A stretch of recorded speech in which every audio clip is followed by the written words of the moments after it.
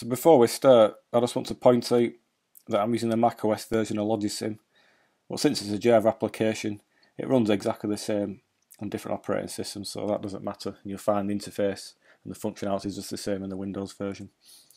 So this is the application window of Logisim.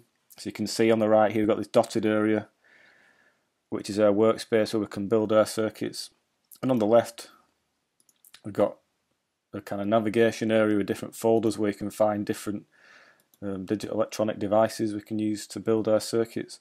And in the bottom, there's a properties window. So when you create a Logisim project, it's just called untitled by default. So I'm just going to save this.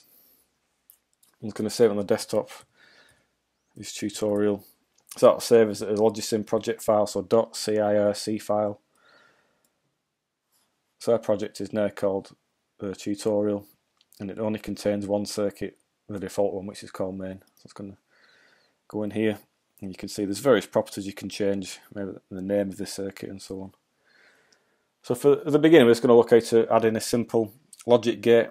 So I was going to extend the gates folder here, and you can see there's different logic gates. I'm going to select an AND gate. So I put that. If you move your mouse into the workspace, you can see it puts a symbol there, and you can move it around and place it as you wish.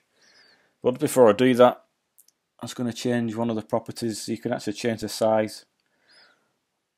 So I prefer the narrow one, just because it makes it a bit easier to draw bigger circuits later on when we're doing more complex things. If you notice, well, you can also change the number of inputs. So about 2 is the default, but you can put up to 3 input if you need 4 and so on.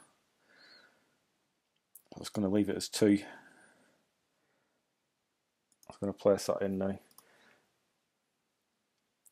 And the next thing we need to do is add in some inputs. So we can see on the left here we've got the 2 blue circles are for the inputs, and the one on the right is the output. So we go on wiring, we'll see pin. So I'm going to select the pin. So we want to make some inputs. So it asks you the question here in the properties, output no. So that obviously means if it's not an output, it must be an input. I was going to stick a couple of those in.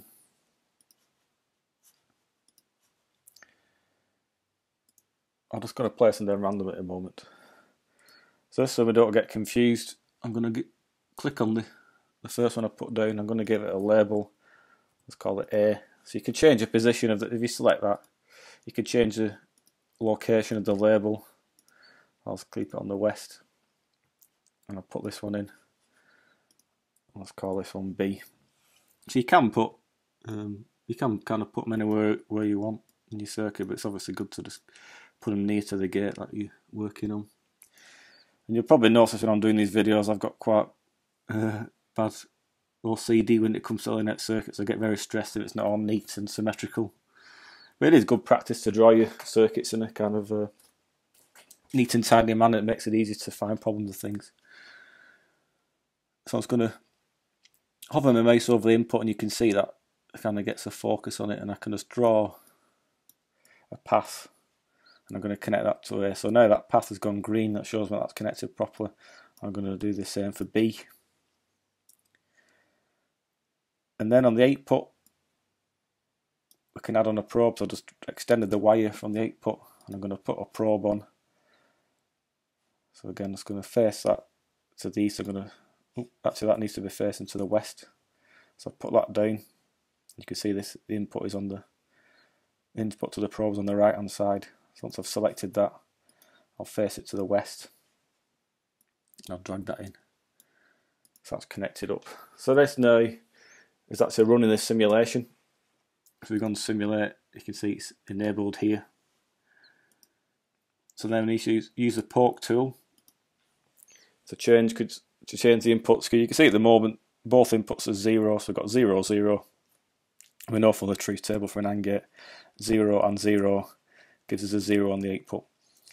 So select B with the poke tool, that'll change it to a 1. And you can see then the wire from B has gone to a lighter colour green, so that tells us that it's a 1.